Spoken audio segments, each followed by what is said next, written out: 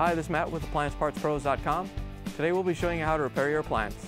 Remember, anytime you work on an appliance, make sure it's unplugged or the circuit breakers are off so there's no chance of electrocution. In this video we're going to show you how to change out the KitchenAid mixer worm gear. It's going to be a very easy repair and should only take a few minutes to show you how to do it. If you already have one of these, great. If not, you can click on the link below or get it at AppliancePartsPros.com. When you open up the package, you're going to get the new worm gear. The worm gear is part of the gear system that drives the mixer. The main reason to be changing it out is if it's damaged and the mixer is making noise and not mixing. In order to change the part, we have to open up the mixer. We're going to take off the accessories just to get them out of the way. You want to make sure the bowl is in the down position. And then we can reach in and take off the beater. All you have to do is lift up on it, turn it clockwise, and then let it drop down. You can pull it out. To get the bowl up, we're just going to lift it off the mounting pegs and pull it out. Now we're around at the back of the mixer. We're going to use a Phillips screwdriver to take out the screw that holds the trim on.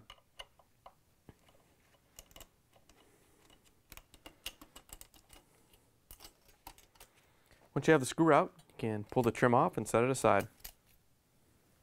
With the trim out of the way, we can use the Phillips screwdriver to take out the 4 screws that hold the cover on. There's 2 on this side and 2 on the other side.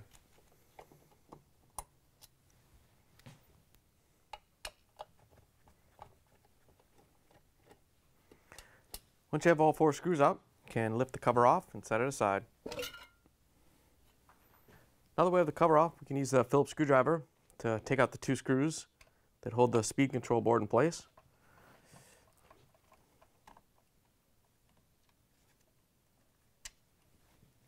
Once you have both screws out, we're going to lift the board up and out of the way. We have to use a small flathead screwdriver to release the tabs that hold the little sensor in. Just have to press on each side and get them to release.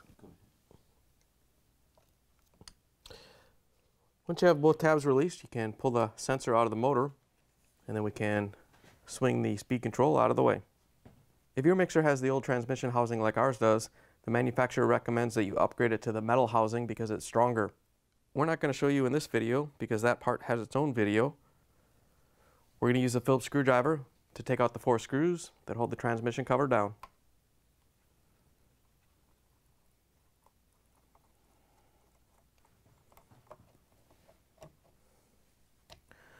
Once you have all the screws out, we can lift the transmission housing off.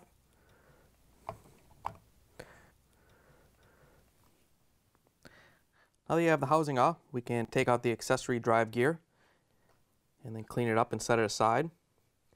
If you have the metal housing, you can clean it up so you can reuse it. Once you have them separated, you can set them aside. With the housing off, we can see all the gears and the bearings. Anytime a gear fails, it usually contaminates the grease with metal. So we're going to show you how to clean, repair, and re-grease the entire gear case.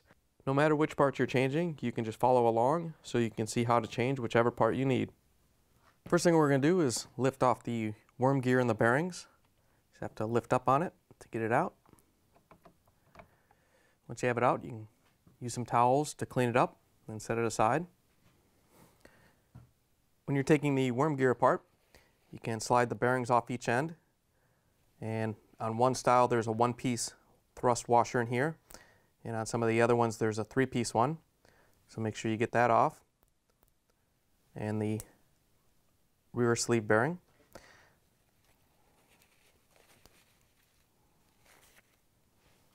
Now we're going to clean off all the grease that we can on these gears in the drive shaft.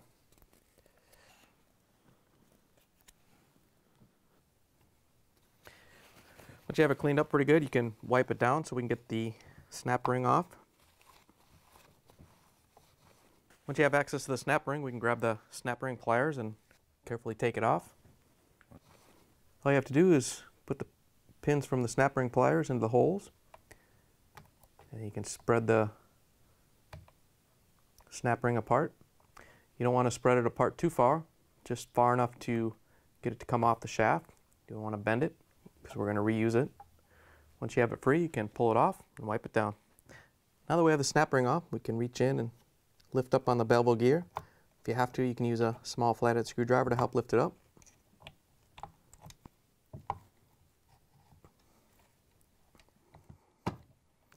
Once you have it free, you can clean it up and set it aside. Now that we have the bevel gear out, we can use a punch to push the pin out that holds the worm follower gear in. Shouldn't be in there that tight, so you should just be able to push it through and grab it from the other side. Once you have it out, you can clean it up and set it aside.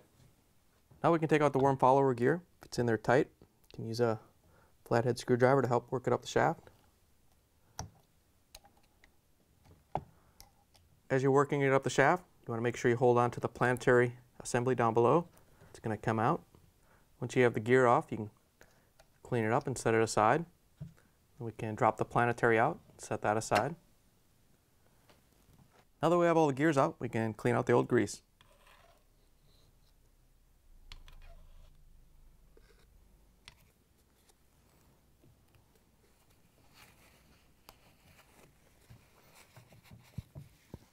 Once you have all the old grease cleaned out, we can take out the planetary shaft bearing. Just press down into the housing.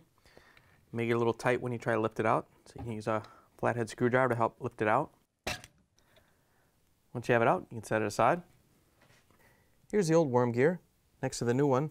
If you already have one of these, great. If not, you can get it at appliancepartspros.com. In order to put the gear case back together, we're going to first push in the planetary shaft bearing. All you have to do is set it down in place and make sure you push it all the way down so it seats. Then we can lift the planetary assembly back up from the bottom. The first gear that we have to put on once we push the planetary up into place is the worm follower gear. So we're just going to grease it up and have it ready so that when the shaft comes up, we can set it down in place and put the pin in to hold the planetary shaft in place.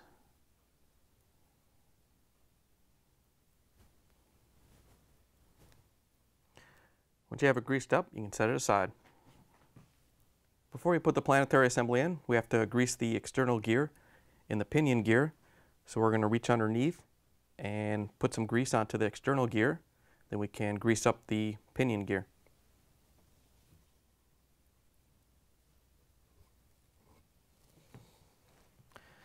Once you have the external gear coated, we can put some on the pinion gear.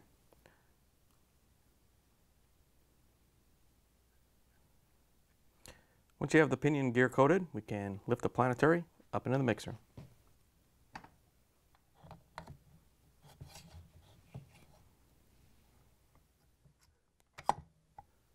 Once you have it all the way up, we can grab the worm follower gear and set it down onto the shaft. You want to make sure the side with the raised side is up. Once you have it on, we can grab the pin and push it into place. And you want to line the gear up so the pin and the raised part are lined up together. That way it'll be lined up for the beveled gear. Before you put the beveled gear on, we're going to put some grease on it. When you're putting this grease into the gear case, you can pretty much put as much as you want on the gears. And then you're going to use a total of about 6 ounces to fill up the whole gear case.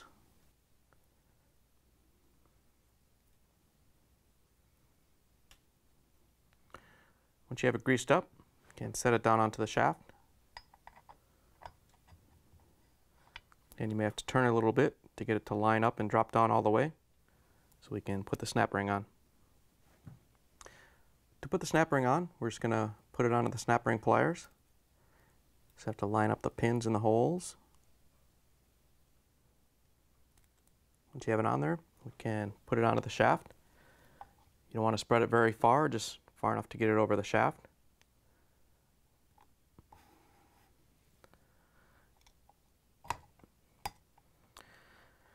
Once you have it all the way down, you can pull the snap ring pliers off, and then if it didn't go down all the way, you can take a flathead screwdriver and push down on it to make sure it snaps into the groove.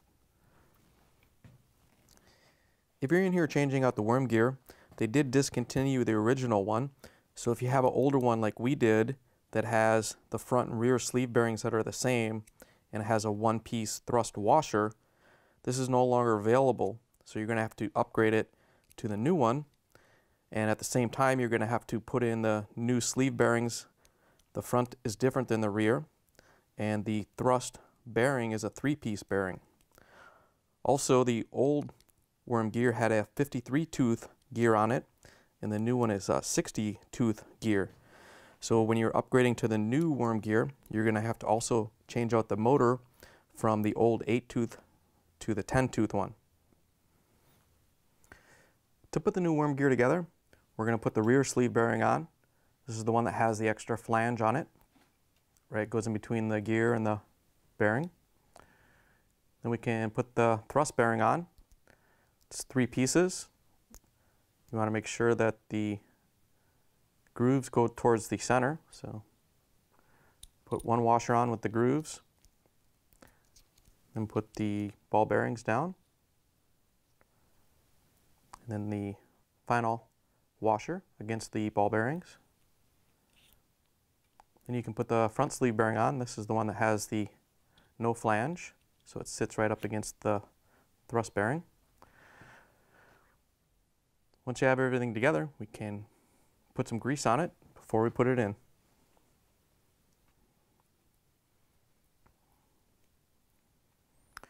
Once you have it greased up, we can set it into the gear case. You want to make sure that the flats on the front and rear sleeve bearing are vertical. You can set it down into the housing. Now we can put some grease on the accessory drive gear. Just going to fill in all the teeth. Once you have the teeth lubed up, we can grab the housing and drop it in there.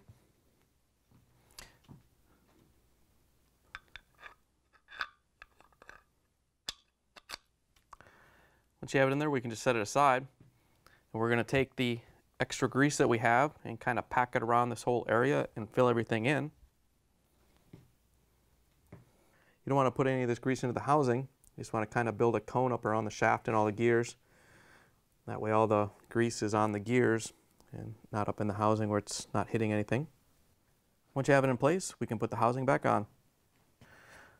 All you have to do is line it up and flip it over. Once you have it lined up, you can push it down into place.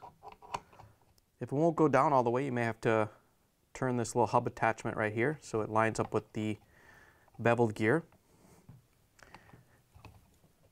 Once you have it in place, we can use a Phillips screwdriver to put the screws in to hold it down.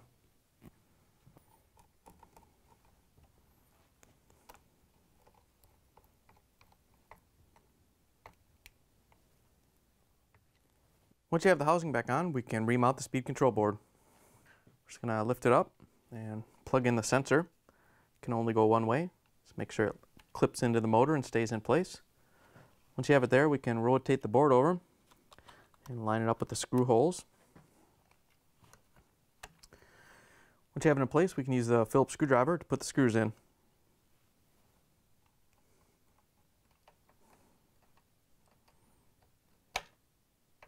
Once you have the speed control back in place, we can put the cover back on the mixer. Just going to line it up and set it down in place.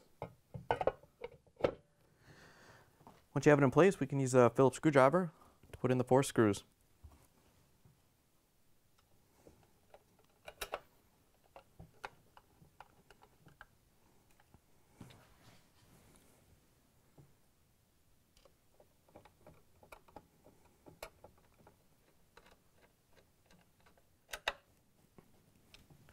Now that we have the cover back on, we can put the trim ring on.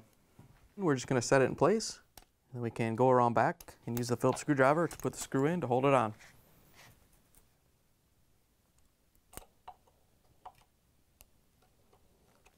Once you have the trim ring on, we can put the bowl back on.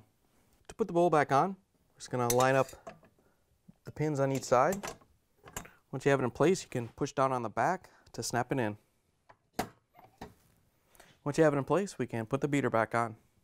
To put the beater back in, we're just going to line it up on the shaft and make sure the pin goes into the cutout and lift it up into place. Turn it counterclockwise to lock it on. Once you have it in place, we can plug the mixer back in and take it for a spin. Thanks for joining us for another successful repair brought to you by AppliancePartsPros.com. Check out our other repair videos on our site, Facebook, and YouTube.